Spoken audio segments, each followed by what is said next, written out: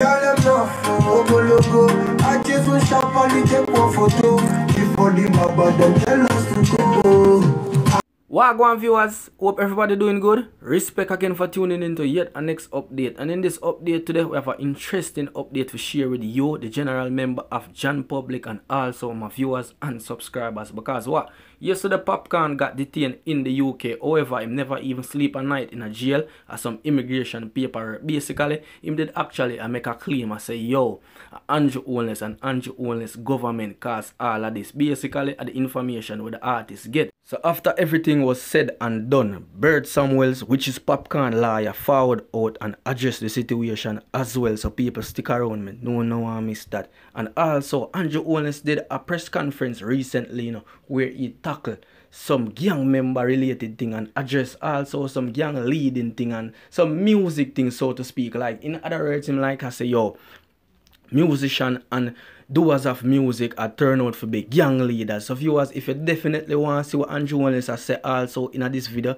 stick around and remember, it is also important for you to drop a like on this video and subscribe if you haven't subscribed, because over here so you get the latest happenings in a dance hall. And remember, you know, share with 5 friends and 10 family members. So let's jump right into the information at hand right away, viewers and subs. So earlier today, BERT SAMUALS take it to Twitter where he leave this exact tweet. Yes, people.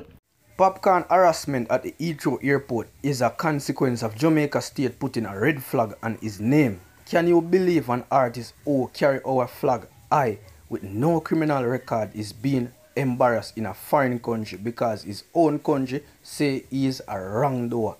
People, that our Popcaan lawyer basically forward out and saying, and the lawyer is a BERT SAMUALS. Many of you may know and may not know of Popcaan lawyer, which is BERT SAMUALS, because what? He's a very popular lawyer as well, you know. I feel like him did a deal with cartel case at one point, you know. But overall, even Russian forward out and talk, you know, because what? Russian is being blacklisted as well, you know. Every airport when pull up, I don't know if they are true them affiliated with the cartel. But guess what, no? We are read with dancehall mag I say basically where Andrew Holness have to say towards this basically. Even Russian, can you believe it? Uptown Russian. Foreign Affairs Minister Camilla Johnson-Smith yesterday sought to dispel claims that Andrew Holness' administration had anything to do with Popcaan continued detention at the airport each time he entered the UK.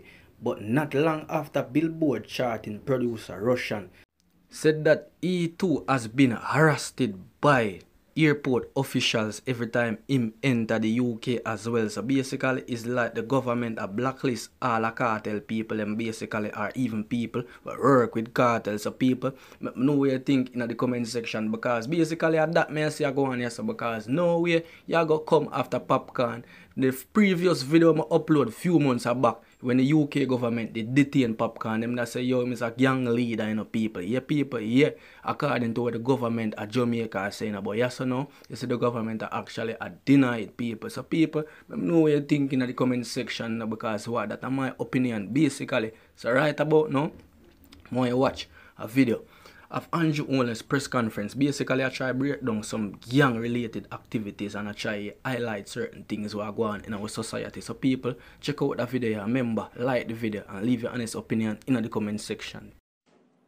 As it relates to death as a result of criminal activity, gangs, there are 3 actors that we have to pay attention to. Dons, who lead gangs and who use guns. That is one feature. Guns, the other feature. And we have to pay attention as well to our young people, particularly our young males who get pulled into gangs, organized by dons and given guns. The main cause of violence that creates the kind of fear, indeed terror that we are seeing in some communities, is as a result of the organized criminal activity of gangs and guns, and the young men in particular that they recruit. So the government of Jamaica has to act. The government of Jamaica cannot sit by and see innocent Jamaicans going about their business on their way to work or from the market and having to be scurrying for their lives. The government has to act. That is the government's responsibility. We, of course, must act within the boundaries of our laws and constitution. And we rely on our courts to give us guidance and interpretation. And we will always dutifully, responsibly follow the guidance of the courts as they interpret the law. As we see the law and we go through our interpretation as well, we make the best policies that we can until the courts pronounce. But it must never be said that the government did not act.